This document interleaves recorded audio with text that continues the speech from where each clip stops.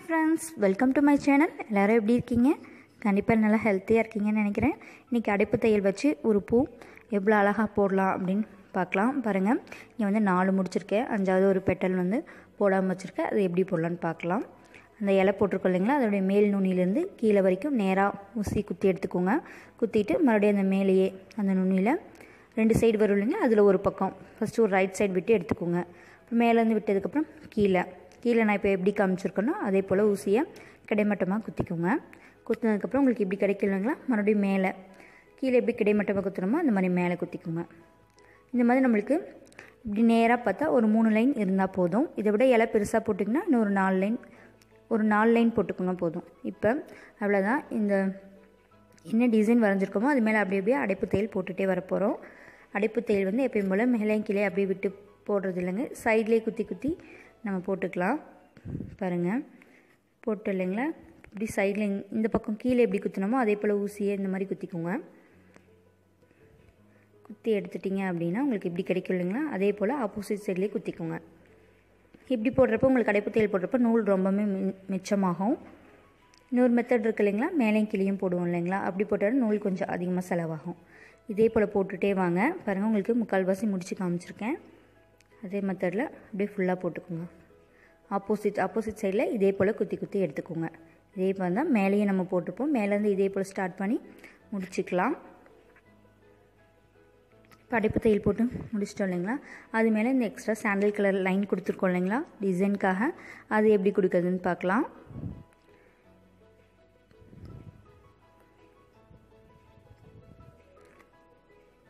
அந்த இலை இருக்கு இல்லைங்களா இலையோட கீழ்ப்பக்கத்துலேருந்து நம்ம ஆரம்பிச்சுக்கலாம். இந்த பூ இதழோட கீழ்ப்பக்கத்துலேருந்து ஆரம்பிச்சுக்கலாம். பாருங்கள் அந்த மேல் வளைவு வருது இல்லைங்களா அங்கேருந்து நம்ம குத்தி ஆரம்பிச்சுக்கலாம். குத்திட்டு அடைப்பு தையல் போட்டிருக்கோம் இல்லைங்களா அதுலேருந்து உங்களுக்கு எவ்வளோ டிஸ்டன்ஸில் அந்த கோடு கிராஸாக வரணுமோ அது சூஸ் பண்ணிக்கோங்க. பண்ணிவிட்டு தையலை விலகி விட்டுட்டு கீழே நேர் லைன் போட்டிருக்கோம் இல்லைங்களா ஏற்கனவே போட்டிருக்கோம் இல்லைங்களா அதுக்கு கீழ் பக்கமாக விட்டு எடுத்துக்கோங்க. நல்லா கான்ட்ராஸ்ட் கலரில் நீங்கள் என்ன நெருக்கமாக போட்டு உங்களுக்கு போட்டிங்கன்னா நல்லா நீட்டாகவே இருக்கும். இப்போ அடுத்தது மறுபடியும் மேல் பக்கம் எங்கே ஸ்டார்ட் பண்ணாமோ அதுக்கு நேராகவே ஆப்போசிட் சைட்லேயும் குத்தி எடுத்துக்கோங்க. இது வந்து ஒவ்வொரு லைனாக போட்டால் நம்மளுக்கு ஹைலைட்டடாக தெரியாது. நல்லா தனியாக தெரியுதுக்காக அது 2 லைனாக போட்டுக்கலாம். இப்போ அது பக்கத்துலேயும் மறுபடியும் ஊசியை விட்டு எடுத்து இன்னொரு லைன் நம்ம போட்டுக்கலாம். ஃபஸ்ட் லைன் எப்படி போட்டோமோ அதே போல் தான் 2வது லைனை போட போகிறோம். அதுக்கு பக்கமாகவே குத்திக்கோங்க, தள்ளி குத்திடாதீங்க. தள்ளி குத்திட்டு அதே போல் ஏற்கனவே கீழே ஃபஸ்ட்டு ஒரு தையல் நேராக போட்டுக்கொள்ள இல்லைங்களா அதுக்கு கீழ்ப்பக்கமாக விட்டுக்கலாம். உள்ளே நேராக ஒரு தையல் போட்டுக்கொள்ளைங்களா அந்த தையலை தான் சொல்கிறேன். கீழ்ப்பக்கமாக விட்டுட்டு மறுபடியும் ஆப்போசிட்லேயும் ஃபஸ்ட்டு தையல் போட்டுறீங்களா அதுக்கு பக்கமாகவே நம்ம குத்திக்க போகிறோம். கொஞ்சம் தள்ளி குத்திடாதீங்க, உங்களுக்கு டிஃப்ரென்ஸ் தெரியும். நூல் வந்து மொத்தமாக இருக்கணுங்கிறதுக்காக தான் 2 டைம் போடுறோம். அதனால் அதுக்கு பக்கமாக இருக்க மாதிரி போட்டுக்கோங்க, ரொம்பவும் டைட் பண்ணிடாதீங்க. அடுத்தது செகண்டாக எப்படி போடுறோன்னா இப்போ உங்களுக்கு எங்கே காமிக்கிறனோ அதே போல் குத்திக்கோங்க. பாருங்கள் அந்த டிசைன் வந்துட்டு கீழே அந்த தையலுக்கு கீழே வருது இல்லைங்களா அதுக்கு நேராகவே குத்திக்கோங்க. அடுத்த டிசைனுக்காக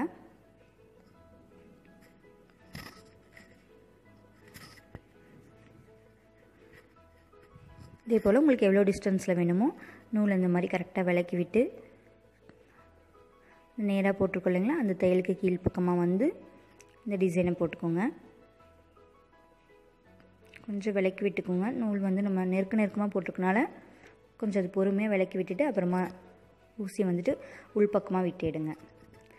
இப்போ இதே போல் இந்த ஆப்போசிட் சைடில் எங்கே நேராக குத்துறோமோ அதே இடத்துல இங்கேயும் ஆப்போசிட்டில் நம்ம கரெக்டாக குத்திக்கலாம். ஒன்றும் இல்லை நம்மளுக்கு கிராஸாக வரணும் இல்லைங்களா அதுக்காக தான் வந்துட்டு போடுறோம். ஃபஸ்ட்டு அந்த நேராக போட்டுக்கொள்ளிங்களா அது வந்து இந்த டிசைன் வந்துட்டு எப்படி நம்மளுக்கு போட்டோன்னு வெளியே தெரியாமல் இருக்கும் இல்லைங்களா அதுக்காக தான் அந்த ஃபஸ்ட்டு போட்டிருக்கோம் அந்த லைன்லாம். இப்போ அந்த லைனுக்கு உள்ளேயே இந்த டிசைன்லாம் வர மாதிரி நம்ம போட்டுக்கிறோம். இப்போ மறுபடியும் நம்மளுக்கு ஹைலைட்டடாக தெரியறதுக்காக 2 டைமாக போடுறோம் இல்லைங்களா அதுக்கு பக்கமாகவே குத்திட்டு 2 டைம் போட்டுக்கோங்க. இதே போல் தான் உங்களுக்கு இது முடிகிற வரைக்கும் டிசைன் முடிகிற வரைக்கும் இதே மெத்தடில் தான் போட போகிறோம். அடுத்த டிசைன் எங்கே குத்த போகிறோம் அப்படின்னா இந்த கீழே வந்துட்டு அந்த நேர் தையலுக்கு கீழ் பக்கமாக ஊசியை விட்டு எடுத்தோம் இல்லைங்களா, அதுக்கு நேராக தான் போட போகிறேன். பாருங்கள், உங்களுக்கே நான் காமிச்சிருக்கேன். அதுக்கு நேராகவே குத்தி எடுத்துக்கோங்க.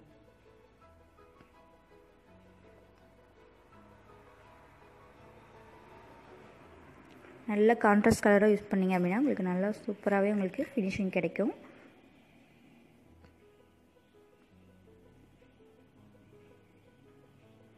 கண்டிப்பாக ட்ரை பண்ணி பாருங்கள், ரொம்பவே நீட்டாக இருக்கும். இவ்வளோ 5 போடணுங்கிறதெல்லாம் கிடையாது. வேறு ஏதாவது டிசைன் போட்டு கூட நீங்கள் இந்த அடைப்பு தையல் போட்டு இதே மெத்தடில் நீங்கள் ட்ரை பண்ணி போடலாம்.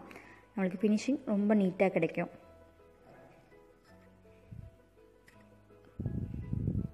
அவ்வளோதான், முடிஞ்சிடுச்சு பாருங்கள். முடிஞ்சதுக்கப்புறம் இந்த மாதிரி ஊசியோட பின்பக்கம் இல்லாட்டி முன் பக்கத்தை வச்சு கரெக்ட் பண்ணி விடுங்க. ஏன்னா நம்ம தையல் போட்டதுனால கீழே அந்த துணியோட கேப் தெரியும் இல்லைங்களா, அங்கே வந்து அந்த நூலை கரெக்ட் பண்ணி விட்டுருங்க. ரொம்ப டைட்டாக இழுத்தோம்னா நம்ம வந்து இங்கே கரெக்ட் பண்ணும்போது கூட அது கரெக்டாக வராது. அதனால் நார்மலாக இழுத்து விட்டுருங்க. சாதாரணமாக இழுத்து விடுங்க போதும், நம்ம டைட் பண்ண வேணாம். அடுத்து உள்ளே பாருங்கள், இந்த மாதிரி நான் பிளாக் கலர் கொடுத்துருக்கேன். உள்ளேயும் நான் இந்த அடைப்பு தையல் தான் நான் போட்டிருக்கேன். நீங்கள் வேறு எந்த தையல் வேணுனாலும் போட்டுக்கலாம். சங்கிலி தையல் போடுறதுனாலும் போட்டுக்கலாம், இல்லை அடைப்பு தையலே நீங்கள் போடுறதுனாலும் போட்டுக்கலாம். சீப்பு தையல் போட்டும் அந்த டிசைன் முடிச்சுக்கலாம். இப்போ அதே வந்து உங்களுக்கு நீட்டாக சொல்கிறேன் பாருங்கள். உங்களுக்கு ஃபோட்டோலேயே வந்துட்டு இப்படி போட்டு காமிச்சிருக்கேன். ஊசியை வந்து எப்படி குத்தி எப்படி போடணுங்கிறது தான் உங்களுக்கு எக்ஸ்ட்ரா காமிச்சிருக்கேன். கண்டிப்பாக இதுவும் உங்களுக்கு யூஸ்ஃபுல்லாக இருக்கும்னு நினைக்கிறேன்.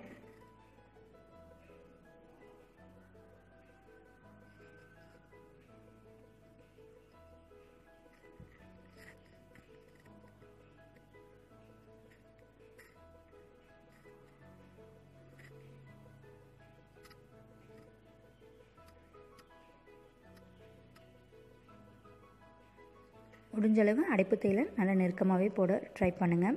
கண்டிப்பாக ட்ரை பண்ணி பாருங்கள். ட்ரை பண்ணிவிட்டு எனக்கு கமெண்ட்டில் சொல்லுங்கள். வீடியோ யூஸ்ஃபுல்லாக இருந்துச்சுன்னு நினச்சிங்கன்னா சேனலுக்கு சப்ஸ்கிரைப் பண்ணி எனக்கு சப்போர்ட் பண்ணுங்கள். கண்டிப்பாக ட்ரை பண்ணிங்க அப்படின்னா அதோடைய ஃபினிஷிங் வந்து எனக்கு ஒரு ஃபோட்டோ எடுத்துகிட்டு எனக்கு மெயில் பண்ணுங்கள். மெயில் ஐடியோ டிஸ்கிரிப்ஷன் பாக்ஸில் அப்லோட் பண்ணுறேன். எம்ப்ராய்டிங்கோட பேசிக்ஸ் வீடியோவும் நிறைய நான் அப்லோட் பண்ணியிருக்கேன். அதோடைய லிங்க்ஸும் டிஸ்கிரிப்ஷன் பாக்ஸில் இருக்குது. தேவைப்படுறவங்க அதை பார்த்து யூஸ் பண்ணிக்கோங்க. இது வரைக்கும் சேனலை வந்துட்டு பார்த்ததுக்கு உங்களுக்கு வந்து ரொம்பவே நன்றி.